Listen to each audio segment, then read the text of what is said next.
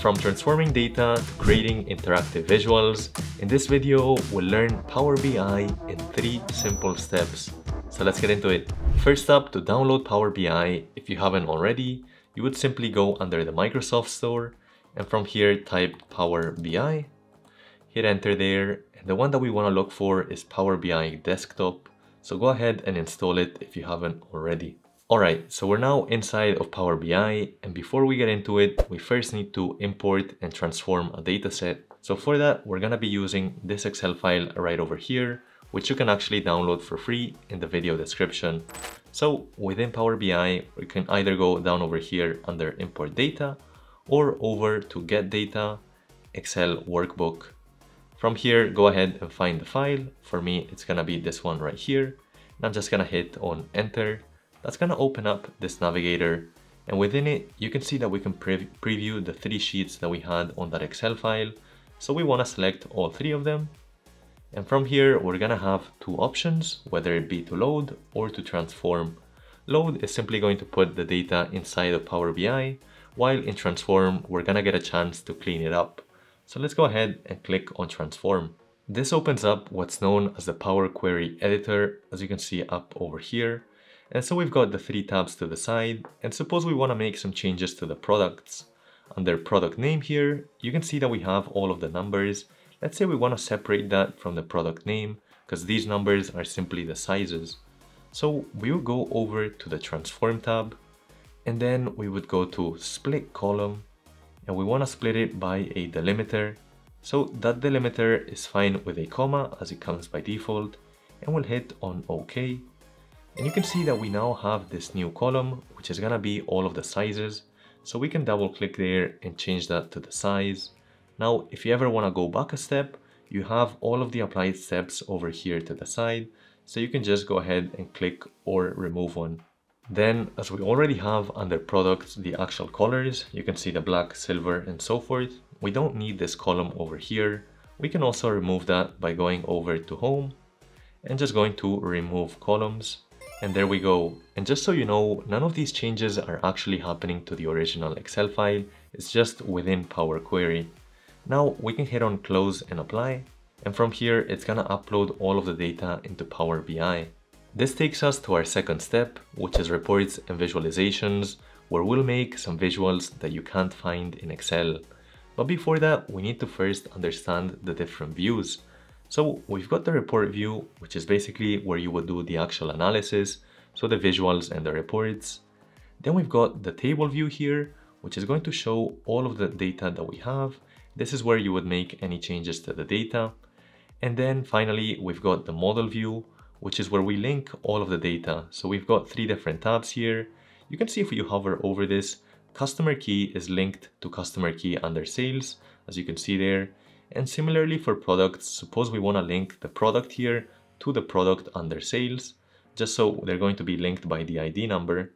So we can just drag and drop them like so. And you can see that when we hover over it, they're going to be linking right there. So this is a feature that doesn't quite exist in Excel, but basically it allows you to work with multiple tabs of data. So let's head over to the report view and get started with the visuals. Inside of the report view, if you look all the way to the right, you're going to have the visualizations and the data. So suppose we want to create a column chart. So you can just click on that and let me just drag it like so. From here, you're going to have the x-axis and the y-axis. So suppose that we want to find out simply the sales by date. So we will go under the sales data here, and let's suppose we want to select the dates, and we also want to select the sales amounts. So now we basically have the revenue by year, as you can see over here. You can also drag and drop these instead of ticking on them. When you tick them, Power BI automatically places them to where it thinks they belong. So from here, you can see that we have it on an annual basis. What if we want it on a quarterly basis? Well, we can use what's known as the drill down feature in Power BI. Let me just close this for now. And so you can click on this button over here, go to the next level in the hierarchy. So now we have it by quarter, we can also have it by month, and even all the way to by day. So that's what's nice about this drill down feature. You can also change the type of visual. So from here, suppose we want to switch to a line chart. It's much easier than in Excel. We just need to click it And you can see how that switched it. We could even take this a step further and actually try to interpret the data. Let's say we're interested in this 2018 data and why it's gone up. We can just right click on it, go to Analyze, and explain this increase. So this is going to use artificial intelligence to try to see why this happened. So it says here that mountain bikes accounted for the majority of the increase among the categories. So you can see the big increase there. Suppose we wanted this waterfall chart in our report, we can actually just hit on that plus sign and it's going to add it inside of it as well. You can see here to the side. One awesome visual that's just not available inside of Excel is the decomposition tree. So suppose I want to change this line chart. Let's say I change it to that decomposition tree. So it's going to be this one right here. So what this allows you to do is explain the increase or the decrease. So we've got the revenue here. Right now it's called sum of sales amount. If you want to rename it, you can just double click on the actual value and just call it, say, sales, and hit enter there. So we've got sales at 29 million. I can try to see what was the high value from there. It was 2018. Go further into the high value of 2018, it's this quarter, and I can even try to get that breakdown by month. Same thing goes with any other year. We can just click on it and see what exactly happened. And if you're liking this tutorial and you want to learn more, you can consider checking out our Power BI for Business Analytics course. In our all-inclusive curriculum, we start with data cleaning and transformation using Power Query.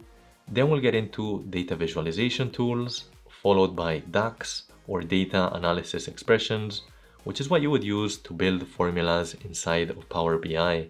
Then, to simulate real-world scenarios, we'll have two extensive case studies where one will focus on building a profit and loss dashboard from scratch on Nike, while the other will focus on visualizing McDonald's European restaurant operations. Currently, 97% of Fortune 500 companies use Power BI, so if you're looking to invest in yourself, check out the link in the description below. Alright, back to the video. While we've looked at some visuals, we've also got KPIs, which is short for a key performance indicator, and they're very common in business. So suppose we want to know some of the key figures. For that, we can use cards. So just click on that card once. Let me resize it quickly. And suppose that within this card, we want to know what's our total sales, so the total revenue amount. We would just drag and drop it inside of the field, and you can see how it calculates the sum. We could also find the average by just going down to that drop down and clicking on average. So our average sale is around $500. Now, if we look at the data, right now we don't have anything for profit. So for that, we could actually create what's known as a measure, which is basically a calculation. So we can go under quick measure, just click on that. And so what kind of calculation do we want? Well, suppose we want a subtraction. So let's go ahead and click on that. And the base value, well, we want to get the sales amount, and then we want to subtract the product cost. So the revenue minus the cost should give us the profit. We're just gonna go on add there, and you can see that it's created a new measure. We can know that it's a measure with that calculator sign. So now we can go ahead and drag and drop it. And you can see that if we go back up here and close out of this, we've got 12.8 million. This is basically our profit. To rename it, we can just go ahead and right click on it and go to rename and call it profit and hit enter there. Awesome. One final visual that's worth noting is the Q&A box. So for that, just go ahead and click on this commentary icon. That's a Q&A box. Let me resize it. With this, we can pretty much ask Power BI anything about our data. Like for example, what is the total number of customers? So total customers. And you can see that we have a total of 18,000 customers. Finally, in step 3, let's explore the sharing and collaborating features of Power BI.